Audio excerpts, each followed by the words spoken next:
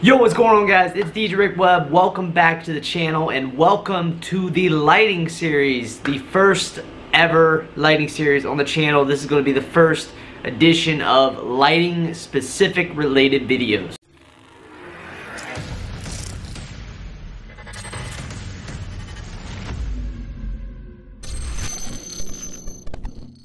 As you can see behind me, I have transformed the garage into a really cool, basically, place to play around with lighting and show off the capabilities of lighting in this video series. Right now I have 3 videos planned. This is going to be video number 1, and specifically in this video we're going to be talking about the different types of lights that we use as mobile DJs. And we're going to dive a little bit into how we use those lights and different do's and don'ts and designs basically we create with these types of lights. Then I'm going to be doing a second video that's going to be a very basic walkthrough of like DMXing, how DMX works, how you can control your lights via DMX. And then in a third video, I'm going to specifically dive into how I program all of my lights using Chavez Show Express, which in my opinion is the easiest way to program any sort of lighting rig you may have. Way easier than the ADJ Airstream DMX Bridge or whatever that thing is. I have one of them, it's sitting over here. Maybe we'll make another video on the Airstream DMX Bridge to show you guys how much harder it is to use it compared to Show Express, but for now you're gonna have to take my word on it. So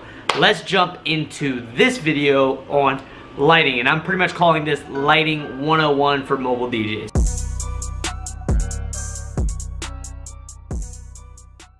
So the first thing I want to talk about is the different types of lighting out there. I'm going to be showing you guys examples on the screen as well and showing you what kind of lighting I have behind me. The first type of lighting is spot lighting, and we have a couple spots here I can show you guys. We got a couple ADJ InnoSpot Pros back here. Those are spot lights. You also have wash style lighting, which I have a bunch of pars already set up, and I can click this button right here and show you guys wash lighting. It provides a wash. A third type of lighting would be your beam fixtures, and I'm going to throw some pictures up and some video clips of beam lighting. It creates beams. And then the fourth type of lighting elements that are out there are centerpiece fixtures. And this would be your lasers, your derbies, your star balls, your mirror balls, and this like UFO thing that you guys see on the screen. Now we could talk about like a fifth type of lighting, and that would be video elements, but we're mobile DJs, and for the most part, most of us, if we are using video, we're just using a couple TV screens on like some totems or something like that. Most of us aren't using video walls or getting very fancy with video elements. Maybe we'll dive into that in a separate video, but for this video we're not going to be focusing on video elements because most of us are not using them for lighting purposes. We're just using them to display content. So yeah, those are the main 4 categories of lighting out there: wash, spot, beams, and center fixtures. So there's a lot of stuff that goes into lighting and lighting design. So in terms of lighting and lighting design, it is what it says. We're using lighting to create designs, features, looks, themes. That is the main purpose of lighting. First off, I want to talk about using lighting in your mobile DJ setup, because that's what pretty much 100% of us do, is use lighting as part of our actual setup, like the one behind me, the makeshift one behind me. The main point I want to get across in terms of your lighting setup in your mobile DJ setup is that lighting is most important in terms of what it looks like to the client, not what it looks like to you behind the booth. And in terms of the 4 different types of lighting that I mentioned earlier in the video, I'm going to go into a lot of the do's and don'ts, because certain ways that you use lights in your mobile DJ setup can look not as good as what they possibly could, if you understand what I mean. I'm going to be showing you guys examples and pictures, so let's dive on into it and start with wash lighting. In terms of all 4 types of lighting, wash lighting is by far the most versatile and the most user-friendly type of lighting out there. There's all kinds of wash fixtures out there. You got stuff like the Wash Effects 2, which I'm using to give me some light here so that you guys can see my face. You got cob cannons, and by far you got the most versatile of all wash lights, and that is the pars like you got behind me. They're also the most affordable, which is why I'm going to spend a lot of extra time talking about pars and how you use pars. Wash lighting can be used for indirect wash, direct wash, crowd blinders, totem lights, facade lights. What else do I got? Up lighting, forgot about that one. And beyond that, there are endless ways to mount wash lighting. Like below, we got below speakers, above speakers. You can do them on the floor, shining up the walls. You can do them on the floor, shining across the floor. You can light up columns. You can do all sorts of stuff with wash lighting. It is super versatile. And I've already said this, but PARs are especially useful because you can use them for all of those purposes. Indirect, direct, crowd lighters, all that sort of stuff. That is why it is by far the #1 recommended first light for beginners in terms of what I recommend. I know Bar also recommends it. Don't put that in the video. PARs are super versatile. So now I'm going to jump behind the camera and show you a little bit of how wash lighting works. So ignore the two movers. I'm just using it so you guys can actually see the setup. But I set up 4 PARs here, and I set them up in different areas on purpose. So I got 2 above the speakers that are aimed upwards hitting the ceiling, and I got 2 mounted below the speakers pointing out. And this is because I see a lot of DJs online using their PAR lights and just mounting them up O-clamps right below the speakers. I am a super negative fan of doing this. I'm a big fan of doing what I have above, lighting up the ceiling and not directly washing your crowd. So let me shut the movers off and show you what I mean. Let me turn on the bottom 2 PARs to show you what normally clients see. This is what they see. They see a direct glare and bright lights shining right at them. Now, this looks really cool behind the DJ booth because you can clearly see all of the people and it's lighting up all the people, and it looks really good from behind the DJ booth. But in front of the DJ booth, it is very blinding. If we go to live, you can really see right here how these lights are very bright, and it's kind of like looking at headlights. Depending on how bright your lights are, it's very blinding to look at. Not to mention, if they're below your speakers and there's people dancing in front, the first people there are gonna get hit by the light, and then the light's gonna die. That is why I'm a bigger fan of doing this. So right here, again, is the bottom lights, but if we turn on the top lights instead, as you can see, there is no glare. You can look directly at the setup, you can look around, you can look in this direction, and not be blinded. And yet, we still have light on the dance floor. This is the difference in direct lighting and indirect lighting. Another way you can achieve indirect lighting is if you did up lighting around the room, you will achieve the same effect with indirect lighting. As you guys know, I normally use the Wash FX 2s because they're a lot brighter than, say, 2 PARs, and I can light up a lot more of that dance floor and get a wider coverage with my wash. Before that, I was just using 4 of these exact same PARs on a T-bar mounted behind my DJ booth, and those lights themselves were also turned up hitting the ceiling. Now I quickly want to touch on one subject, and that is outdoor events where you don't have a ceiling or walls to do indirect lighting. The best thing you can do in that scenario is to get your lights very, very high as you can get, so like the 12-foot T-bars, and then you can use that lighting to shine down on the crowd, so that way, again, it's not blinding unless they actually look up at the lights. So they can actually look around and it won't blind them. So that would be my solution for doing outdoor events, and you guys have actually seen me do it. I'll put a clip up right now of where I've done indirect lighting. So that's a little bit on wash lighting, and before I leave the topic of wash lighting in terms of your setup, again, it is the most easy thing to do, and it's very cheap to do. I mean, you can just buy 2 Wash FX 2s and you have lighting for the whole entire dance floor. You could pretty much get away with doing 2 or 4 PARs as well and have perfect, good indirect lighting that looks great for your DJ setup and do it very cost efficiently. So now let's move on to beams and spots. I'm combining these into the same thing because they're both moving heads. And the first thing I want to talk about in terms of beams and spots is using atmosphere, using haze and fog with your beams and spots. Beam lighting is an absolute pretty much no-go if you don't have haze or atmosphere. As you guys can see on the screen right now with this video, this is an event I actually did. I was not in charge of the lighting at this event. I was more or less just there to DJ. It was for the company I work for in Ohio. We use beams there in the middle, and as you can see, it's just projecting a little tiny dot all around the room, and it's not really achieving what beams should look like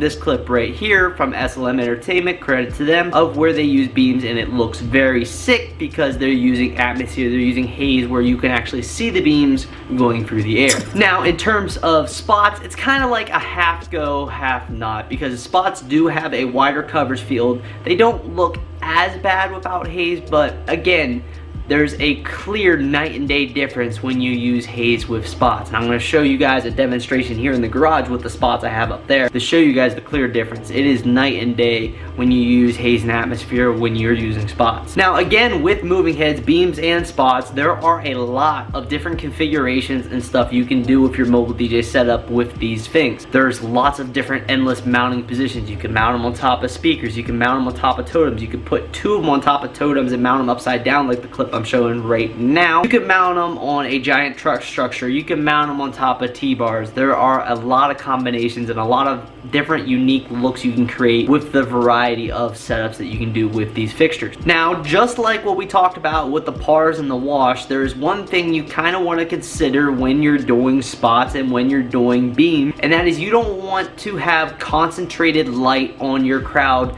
shining on them like car lights for a long duration of time. And in terms of beams and spots, they're a lot more focused and a lot more powerful than your wash pars, and it actually is very, very blinding if you look directly at those fixtures. That's why we want to keep beams and spots moving around the room. It's okay to hit the crowd occasionally, you just don't want it to stay focused on them for a long duration of time. Similar to the patterns you see behind me, the lights are moving around the room, occasionally coming and hitting where the camera is at. You want them to keep moving around the room. Now, there is an exception for focusing light in on the dance floor, and that is for like the first dance for the bride and groom. And that is because it looks really sick in pictures and the guests are all looking at them, so they're not on the dance floor and it looks really cool to them as well. Again, especially if you're using haze and fog, it looks even better. So now I'm going to show you guys a little bit of an example of what haze and fog does for spot fixtures like the ADJ InnoSpot Pros that I got behind me. So right here I have the fixtures on white. They're doing different random combinations. They're moving around the room. They're doing figure eights. And this is what spot lighting looks like without any haze. Again, it doesn't look that bad. It looks kind of cool, but as I turn on haze here in a second, you're gonna see a direct stream impact on what the difference is with and without haze. For reference, I am using an ADJ haze generator. This is an oil-based haze. It is the same haze generator that you guys see me use in all of my events when I'm using these spots. And as you guys can see right now, the hazer just turned on and we're already starting to see a little bit of the beam fixtures. The beauty of haze is it's a lot lighter than fog, so it looks a lot cleaner with using movers and it's not big clouds of smoke in your face. So once this builds up, I will show you guys what the finished product looked like. Alright guys, so the haze has been running now for literally less than a minute, and this is what spot movers look like in haze. As you can see, it is a night and day difference, guys. Right here I just added a tri-prism, which splits the beam into 3 different beams, kind of makes it a wider spot and a little bit cooler of a beam effect, as you guys will see here in a second. And that right there, guys, is why it is a million times better if you use haze or fog when you're using spot movers. As you guys saw when there was no haze, it was not much of an effect, but once you add haze with spot movers, it looks absolutely amazing. And with beam fixtures, like I said, without haze, beams looks absolutely stupid. So don't even use beams unless you have haze. And now you guys can kind of see the effect of also layering in some indirect wash lighting with the pars above with the movers themselves. It really adds that little bit of extra pow. You now have wash lighting, washing the dance floor at all times, and then you have movers. Now, layering lights like this and doing stuff where you also shut off the pars and just doing dramatic beams and stuff like that. This is a lot of stuff we'll talk about in terms of programming your lights to music and how I actually will use my DMX programming to create a mood and stuff with the music. That's something that we'll get into when we get into video 3, when we talk about how I DMX lights and all that. I do want to add one note real quick, and that is a lot of you guys are probably going to comment about you cannot use haze or fog. I will get into that in a separate video. I have had no problem using haze at all of my events. There's some methods to how you get around the "you can't use fog here" with certain hazers. But that, guys, is wash, spot, and beam, the main 3 types of lighting that are out there that we use as mobile DJs. Now, that 4th type of lighting that I mentioned is centerpiece fixtures, and centerpiece fixtures are more or less not used by most mobile DJs out there. Most of us are not using centerpiece fixtures at weddings. School dances is a different scenario. A lot of us using them in school dance scenarios. But the main point of a centerpiece fixture is to be very eye-catching and to really fit the theme that they are going for that wedding or for that school dance. Like a derby can create sort of like a retro 70s feel. A mirror ball can also do this. A mirror ball can also create a lot of like star atmospheres. Mirror balls can set moods in terms of like slow dances. Big boy lasers can definitely create a club style atmosphere, projecting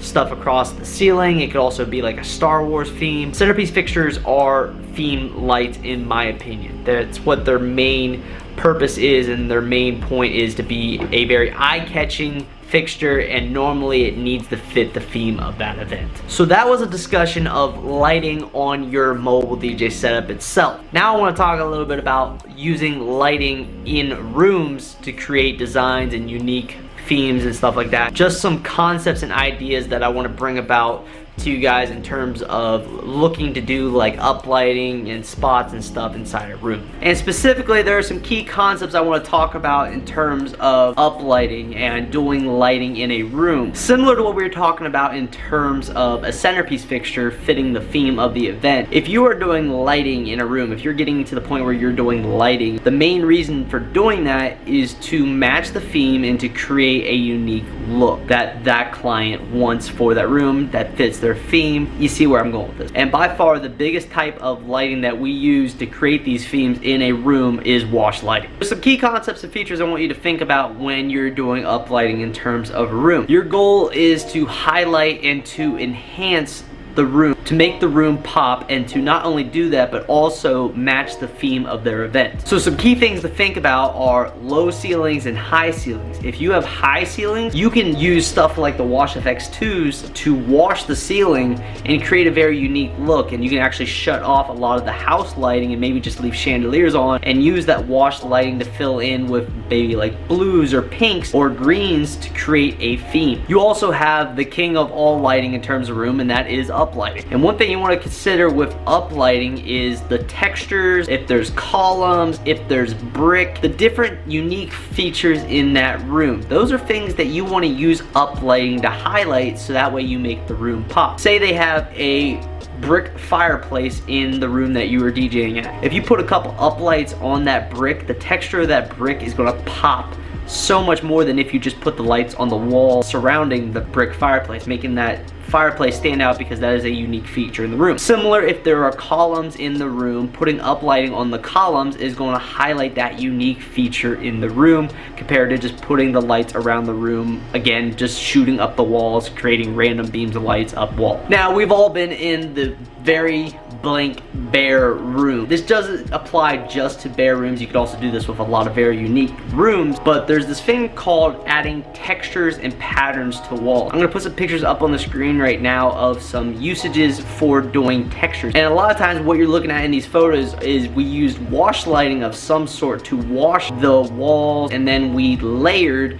a texture over top of it using either a gobo or a monogram projector with, say, leaves like you've seen in some of these. Basically adding that additional effect and also creating that theme again. Again, lighting is all about theme, and if you can sell themes, you're gonna do amazing in lighting. Next time you're doing uplighting, maybe this weekend, and you go to just plop 12 uplights around the room and match them to the wedding color of the wedding party or the tables or whatever. Really look around the room. Look at some of the key features and see if you can get a little bit creative with your lighting and really make that room pop and really make that room stand out. It'll really separate you in terms of your lighting design capabilities from your competitors in your market. So to wrap it up, this was the first video in terms of lighting. This was just a lighting 101 for you guys, talking about the different types of lighting that are out there. Spots, wash, beams, centerpiece fixtures, all these different sorts of lights that we have in our toolbox as DJs and as lighting designers. And we talked a little bit about some do's and don'ts in terms of your setup and how you utilize your lights so that your lighting looks really cool and really sick to the clients, and it doesn't look like they're staring at a bunch of headlights that are just changing colors. And beyond that, I touched a little bit on lighting design in terms of the room. A lot of these concepts that I'm talking about, guys, especially lighting design in rooms, I can make 2 or 3 more videos on to explain the different sorts of things that you could do with lighting, projectors, and just the different sorts of tools that are available and the different sorts of themes that you can create. It is endless possibilities out there. So with that said, this video is proudly sponsored by all of the awesome people on the Patreon. So here is a scrolling list of all of the current Patreon contributors. If you guys would like to help support the channel and help support the content that I am making for the channel, feel free to click the link down below and join the Patreon. It really helps, guys, especially for videos like this where I have to go through and set up all of this stuff. Not to mention I have a full-time editor that edits these videos. That's Joe. Yo, what's poppin'? Peace. YouTube doesn't pay much. We get demonetized on just about every gig log nowadays, so it really helps when you guys help support the channel through sources like that. Along with that, I did mention some other videos I possibly could be making in terms of lighting, so if you guys have any suggestions for different lighting sorts of videos, stuff you want me to dive into, be sure to leave them down in the comment section down below, as well as leave a big like on this video if you like the lighting series and you like where we're going with this. Again, the next video we're going to be talking strictly DMX and how you DMX lights, and in the following video from that I'm going to talk about Show Express specifically and how I use Show Express to program my lights and do my light shows at my events. And lastly, if you're not already subscribed to this YouTube channel, be sure to click that subscribe button. And with that said, guys, my name is DJ Rick Webb. Keep them records spinning, guys, and I will see you guys next time with another lighting video, gig log, or probably from DJ Expo, because I'm going to be at DJ Expo all next week, and I'm not sure when this video hits the upload, but it probably will be sometime right before we go to DJ Expo or during DJ Expo. So be on the lookout for the DJ Expo videos, and peace out, guys. Peace.